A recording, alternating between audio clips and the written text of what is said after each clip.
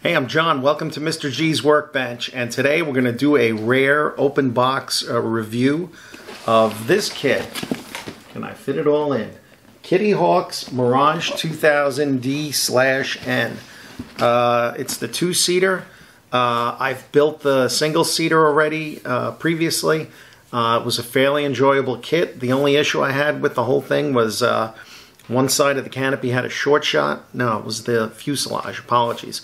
One side of the fuselage had a short shot. I fixed it and worked with it. And the other thing was that the directions didn't give you much clarity in terms of pylons, weapons, and stuff like that. So let's see if they've made any changes and listen to any feedback at all from the single-seater. Let's take a look at the two-seater now, okay? Alright, sorry for the little circular thing there. This isn't Warner Brothers, so you gotta work with the light I got. Alright guys? Again, this will be the first time I'm taking a look at what's in this box. Main reason I wanted to do it was that I really haven't seen too many open box reviews of this particular kit. So let's get into this. Alright. Before we look at the instructions, let's just take a look at what we're getting in the box. And let's take this and do it one sprue at a time.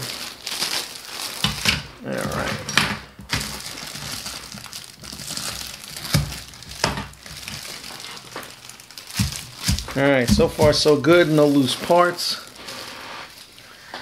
The fuselage for the two-seater is a completely new fuselage.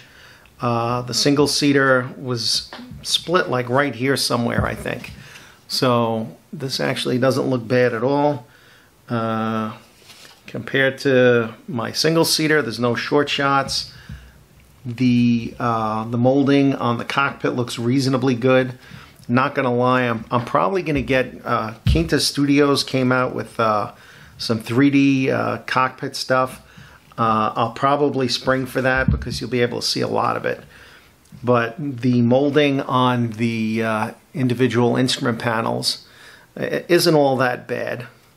I don't know, we'll see if there's decals and stuff to go with it, but this doesn't look bad at all. So you've got the, that's the divider between the front and back, I know. You've got the firewall for the back.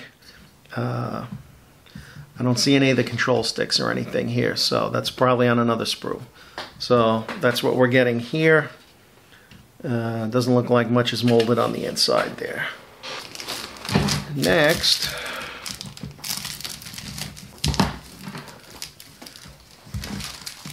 alright, again, nothing, no loose parts in there.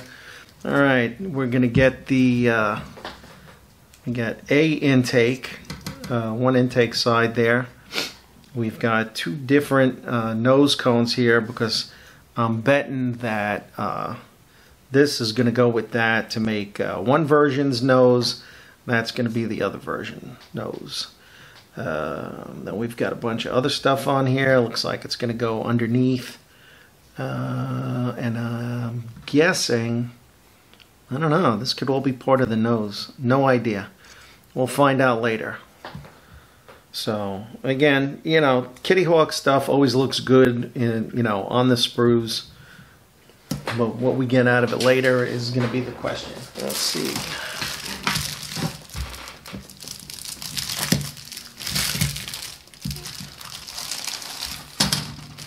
Again, no loose parts. Happy days so far. And two more intakes. So obviously the other one is going to be for a variant. We've got the ailerons, the leading edge slats on here. The other part of these are for the intakes. The splitter plates for the intakes, the flaps. I don't think that's that's probably part of the intakes as well. It's got the air brake bays. The actuators for the flaps and ailerons. Everything looks, like I said, everything always looks good on the sprues. I'm not going to take these out. It's the gas tanks. The ejection seats are on here. What else is on here? That's mostly the stuff for the ejection seats. You've got the front gear wheels are here. The main gear wheels are here. Basically everything that you need two of is in here. The guns and other stuff that I can't readily identify. All here.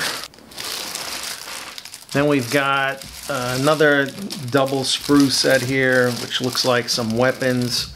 I think this is an electronics pod. Is it a Damocles pod or something? I don't know. We'll figure that out later. We've got some missiles, more missiles, rockets. All this will be made apparent when we look at the directions. Then we've got two sprues with pylons. I believe this was an infrared pod, one of these. This looks like the same sprue from the single-seater. Yeah, it even says Mirage 2000C on it. So this is a carryover from the single-seater.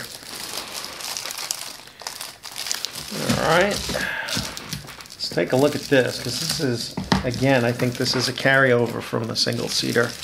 And I'll tell you why. Yeah, it's marked C. Yeah, this was the problem in the C kit, and I'll be curious to see if they adjusted it here. I mean, they're nice enough to give you all these variations on the fin tip for, you know, different countries, different versions. Whether or not they're going to actually tell you which one goes with which version is to be seen. So, but they're on there. And everything else looks like gears, gear bay, gear legs, radar. I believe these are the walls of the gear bays. It's, again, all well molded. And you know what? We'll take it out. If we're going to do this, let's do it right? I can hear you yelling at me through your computer. And I apologize for taking the easy way out. So you've got the engine here, which, you know, typical Kitty Hawk, they make the engine look nice. They give you the where the exhaust is, they actually put the ribbing inside and everything. It looks good if you do it right and take your time. It looks good. Here's the bottom of the nose gear bay, I believe. And the side walls, the main gear, the nose gear door, the intake fan, the exhaust, the nose gear leg is here, and some of the engine detail crap that nobody puts on because you're never going to see it again. So there's that. Then here you get this is the same resin exhaust that Kitty Hawk gave in the C. Now I've heard tales of some of these being victims of shrinkage. Obviously I can't tell just by looking at it, but I'll certainly examine it. I may spring for the res kit replacement if there's any fit issue with that. Then the last thing we have here are the wings.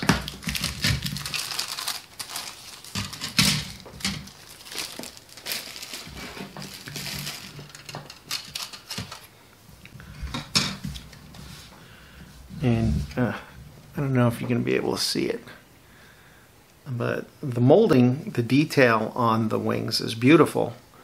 And if you can maintain that detail after you get everything assembled, even better for you. So, you know, my experience on the C was that the wings fit very well. I was very happy with them. You can see here the inside of the main gear bays is molded into the inside of the wing. Great stuff. And like I said, if you take your time with it, it goes together well. I don't think there would be a lot of issues there. Then we get a cardboard box with what's going to hopefully be not broken clear parts. And let's see. Yeah, they're all in one piece. Let's see.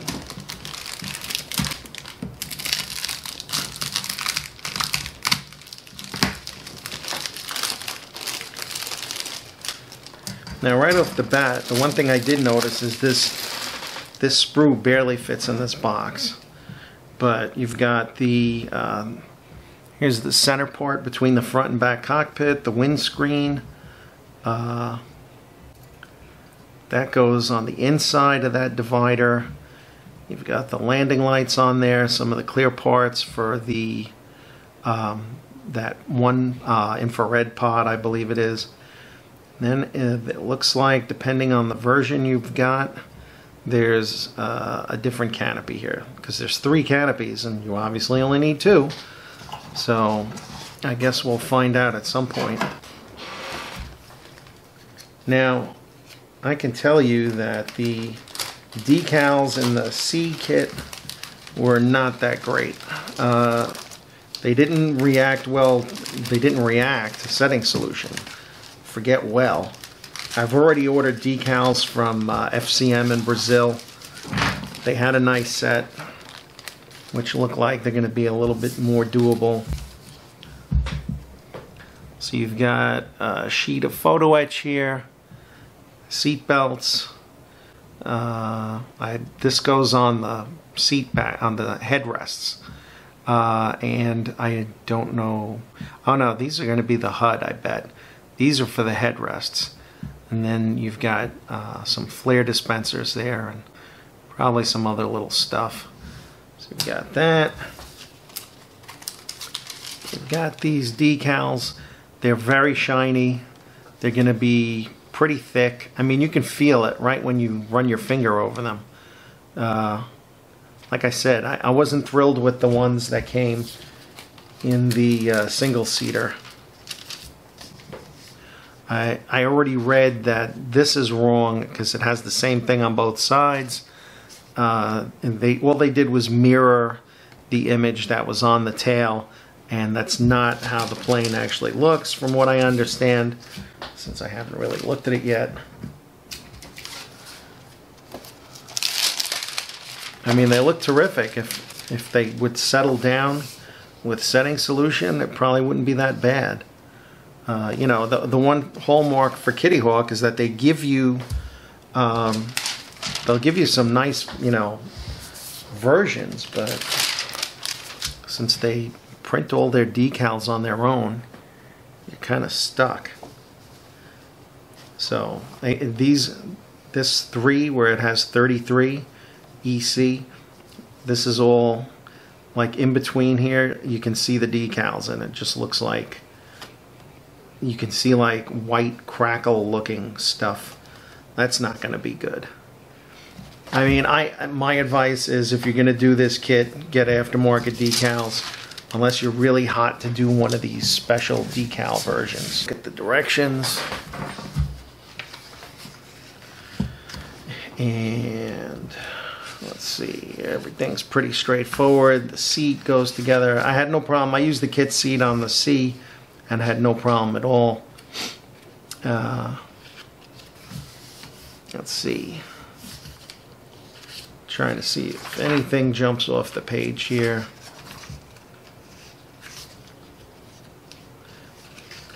See, now we know from looking that there were 2 different intakes for one side, but it doesn't look like they're giving you options here. They just give you they're telling you which one to use on each side.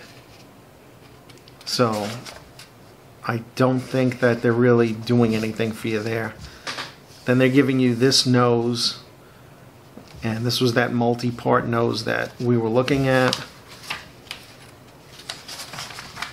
So there's no differentiation between the 2 noses. Is the other one just there because?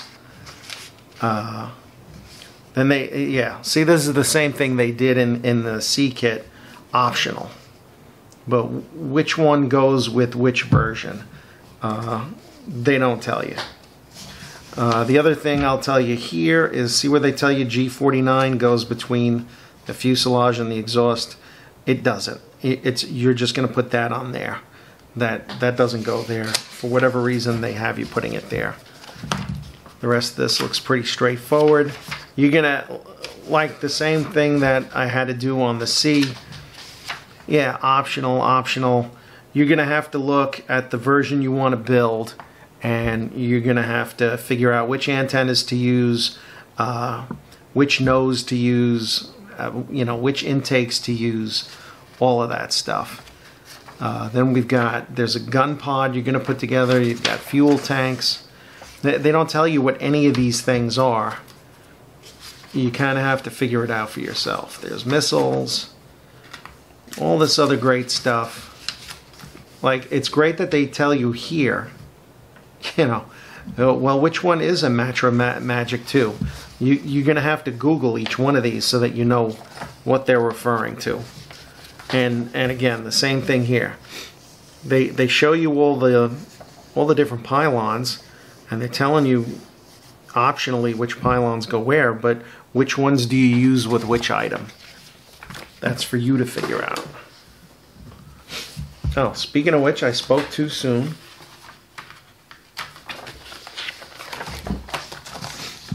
Here's all the weapons and stuff. So you've got the 2,000 liter tank, 1,300 liter tank, Scalp Apache. I believe that's an ECM pod. So you're going to have to figure out if that's applicable here. I don't know what CC630 is. Oh, that's the gun pod. There you go. Which of these missiles would actually be carried by a Mirage 2000? Good luck. Figure it out on your own. Same with all this other stuff. And then they give you the pylons. Here's the first version. They don't really tell you very much. Looks like a vanilla two-seater. Just shows you where all the decals go. Okay, great. So you've got that. That's one version. I think most of these are going to be dark green and blue, or dark green and gray. Whatever those colors are. Green and I think it's blue. So then you've got the one with the tiger. Then if you don't want to do green and gray, you've got this desert camo one. And then you get into some of these special schemes. And by the way, make sure you take these out of the middle of the book, because they come jammed inside, and then you're looking at this thinking like, that looks weird. Like two different camos. It's because you have to take them out. So then you get this looks like it's just gray. Then you've got the one with the bore on the sides. If you can get these decals to work, then this would look terrific, but be very wary of them. Another anniversary scheme. Good luck getting that to adhere underneath. What else do we have? Shark mouth. Let's see. Again, they're all basically the same colors.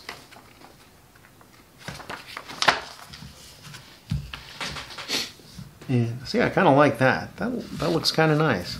But is it really, if you find this jet online, I guarantee it's not the same on both sides.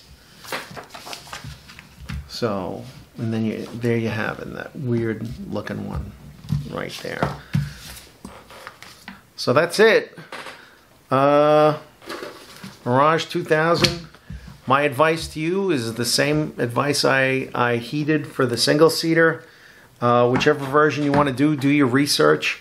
I know there's a couple of good books on the Mirage 2000 with lots of pictures, and I might avail myself of one as well. I saw it on Amazon for like 30 bucks. The title of it escapes me, but I believe it has a lot of close-up pictures. So that being said, thanks for stopping in for this inbox. I promise it'll be one of my rare ones. And stay well, and I'll see you soon. Take care.